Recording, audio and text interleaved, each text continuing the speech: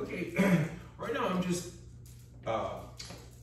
working with Shaley here on just her little bit of her timidness from what you told me that you thought she was afraid of men. So I just got some good treats here, and I'm just gonna treat. Yes, there you go. Right, she doesn't seem timid of me.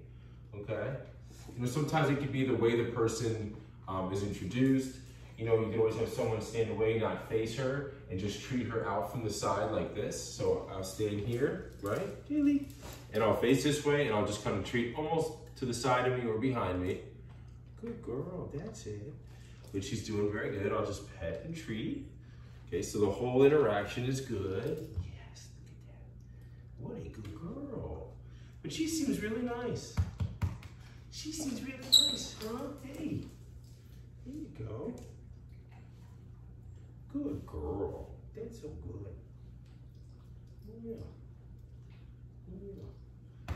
Yeah, she's doing really good. You're a sweet girl. You want some more? Can you give me a sip? That's so good. Yes, good girl. That's so good. We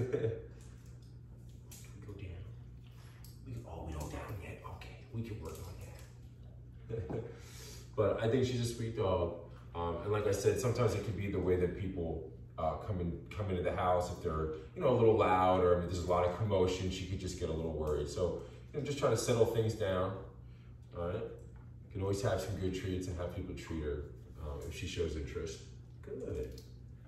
Good. Oh, you like the treats? Yeah. Okay.